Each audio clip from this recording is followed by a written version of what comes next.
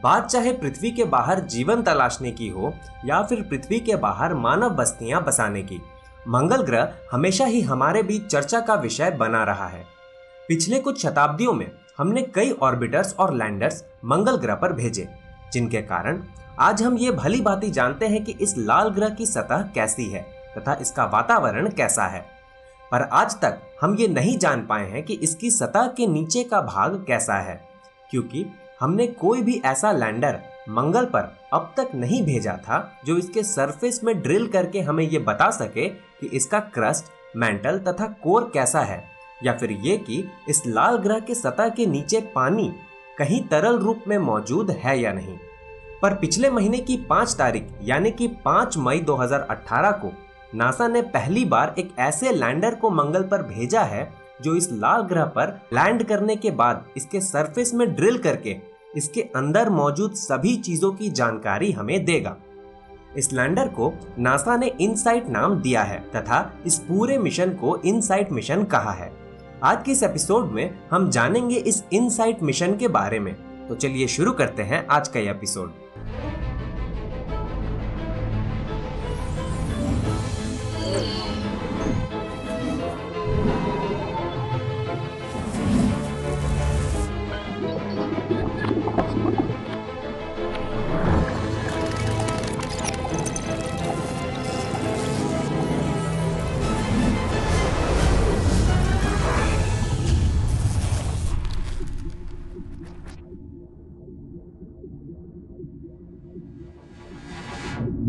Insight का full form है interior exploration using seismic investigations, geodesy and heat transport. Basically ये एक lander है जिसे मंगल ग्रह पर भेजा गया है ये पता लगाने के लिए कि मंगल ग्रह के सतह के नीचे के भाग में क्या है और ये कैसा है। दूसरे शब्दों में कहूँ तो इसे मंगल ग्रह के क्रस्ट, मैंटल और कोर के कॉन्फ़िगरेशन के बारे में पता लगाने के लिए भेजा गया है। इसे 5 मई 2018 को वेंडनबर्ग एयरफोर्स बेस कैलिफोर्निया से लॉन्च किया गया था।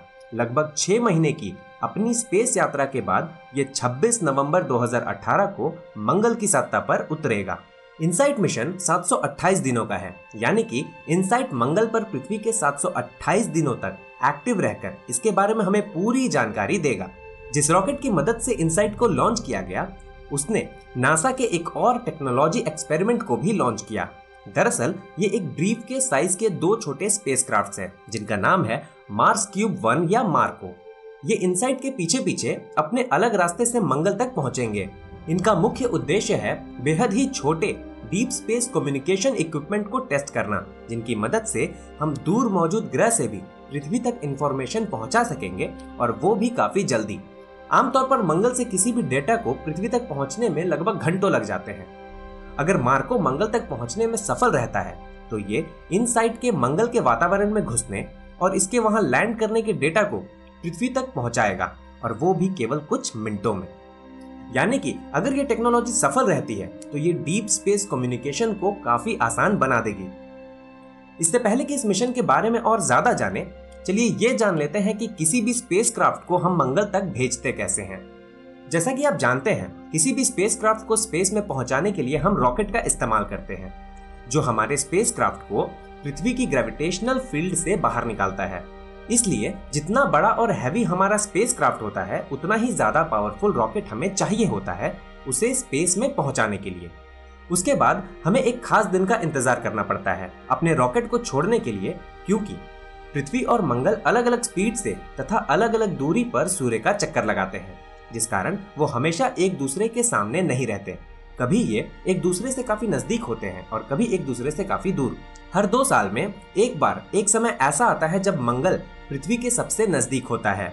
ये समय सबसे उपयुक्त होता है एक रॉकेट को मंगल पर भेजने के लिए, क्योंकि इस समय हम सबसे कम ईंधन का इस्तेमाल कर मंगल तक पहुंच सकते हैं। लॉन्च के लिए सही समय का चुनाव करने से पहले हमें इस बात का भी खास ख्याल रखना पड़ता है कि हमारे स्पेसक्राफ्ट के लैंड करने का एम सही हो, वरना वो कभी भी मंगल तक पहुंच नहीं पाएगा। जैसे मान लो कि हमें अपना स्पेसक्राफ्ट मंगल पर भेजना है, तो हम उसका एम मंगल की करंट लोकेशन पर सेट नहीं करेंगे, बल्कि उसका एम मंगल का वो पोजीशन होगा जब हम मंगल तक पहुंचेंगे। ये ऐसा ही है जैसे कि अगर आकाश में उड़ रहे किसी विमान को आपको उड़ाना हो तो हम उसके करंट लोकेशन पर फायर नहीं करते, बल्कि उसके स्पीड के आधार पर उसके भविष्य के एस्टिमेटेड पोजीशन पर फायर करते हैं। एनीवे, इसके अलावा कुछ थ्रस्ट की भी जरूरत होती है ताकि अगर हमारा स्पेसक्राफ्ट अपनी दिशा भटक जाए तो हम उसकी दिशा को मोड़ पाएं। आशा करता हूं कि अब तक आप ये समझ चुके होंगे कि एक स्पेसक्राफ्ट को पृथ्वी से मंगल पर भेजते कैसे हैं। चलिए अब जानते हैं इनसाइट मिशन के बारे में। अगर बात करें पृथ्वी की तो हम ये अच्छी तरह से जानते हैं कि ये 4 भागों में बटा हुआ है, crust, mental, liquid outer core और सॉलिड इनर कोर। पर मंगल पर भेजे गए अब तक के सभी लैंडर्स ने हमें केवल इसके सरफेस तथा वातावरण के बारे में जानकारी दी है, यानी कि हम ये नहीं जानते कि मंगल की सतह के नीचे का कॉन्फ़िगरेशन कैसा है।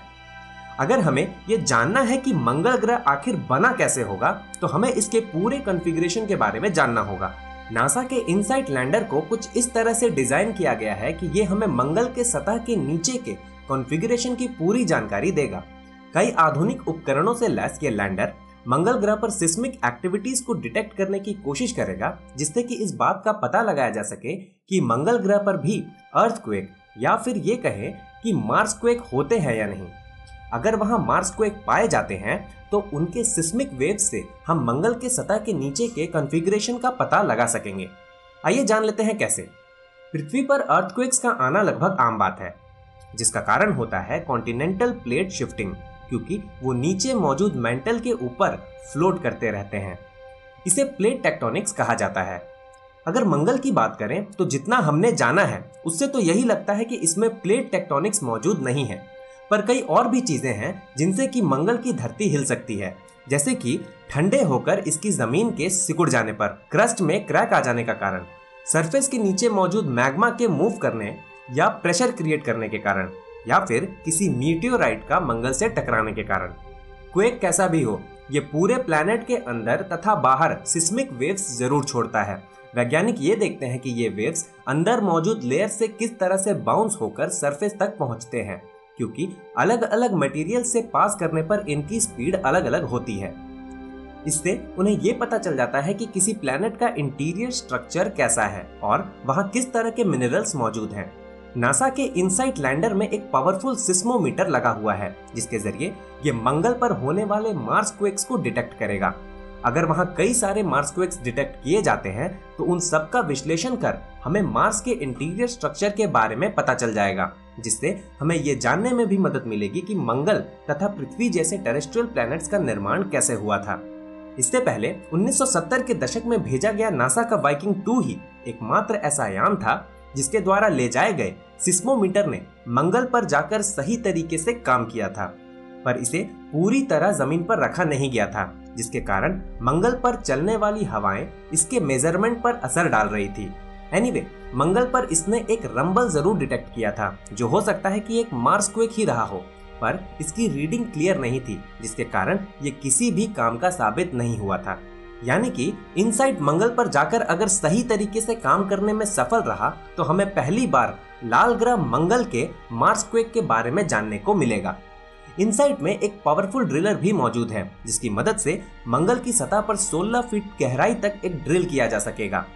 ड्रिल करने के बाद अंदर मौजूद तापमान को भी नापा जाएगा, ताकि ये देखा जा सके कि अंदर से कितना हीट फ्लो हो रहा है। अगेन, इससे हमें ये पता चल सकेगा कि मार्स का इंटीरियर कितना गर्म है तथा ये कैसा है। इनसाइट में राइज नाम का एक टूल भी है, जिसका फुल फॉर्म है rotation and interior structure experiment. इसका काम होगा इस बात को कैलकुलेट करना कि मंगल ग्रह सूर्य का चक्कर लगाने के दौरान कितना वॉबल करता है। इस डाटा से हमें यह पता चल सकेगा कि मंगल ग्रह का कोर कैसा है। मंगल के इंटीरियर स्ट्रक्चर की जानकारी हासिल करने के अलावा इस मिशन का एक मकसद ये भी जानना है कि पृथ्वी, मंगल, वीनस जैसे टेरेस्ट्रियल प्लैनेट्स आखिर बने कैसे होंगे और बीतते समय के साथ ये किस तरह इवॉल्व हुए होंगे। आखिर क्या कारण रहा होगा जिसके कारण पृथ्वी अभी जीवन के पनपने के लिए उपयुक्त है, जबकि मंगल और वीनस अब वैसे नहीं रहे। पर यहाँ सवाल ये उठता है कि इस बात का पता लगाने के लिए हमने आखिर मंगल को ही क्यों चुना, किसी अन्य ग्रह को क्यों नहीं। सबसे पहली बात तो ये कि अगर हमें इस बात का पता लगाना है कि टेरेस्ट्रियल प्लैनेट्स कैसे बने होंगे तथा वो समय के साथ कैसे इवॉल्व हुए होंगे, तो हमें इस बात की जानकारी होनी चाहिए कि उनका इंटीरियर स्ट्रक्चर कैसा है। यही कारण है कि इनसाइट को मंगल ग्रह के इंटीरियर स्ट्रक्चर का पता लगाने के लिए भेजा गया है।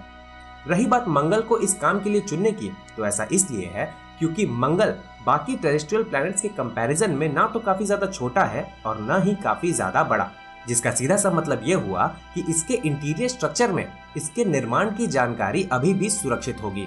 यानी कि अगर हम इसके इंटीरियर स्ट्रक्चर के बारे में जानने में सफल रहे तो हम ये भी जान जाएंगे कि इस सौरमंडल में या फिर किसी बाहर मौजूद बाकी के सभी रॉकी प्लैनेट्स कैसे बनते होंगे तथा समय के साथ उनका विकास किस तरह से होता होगा।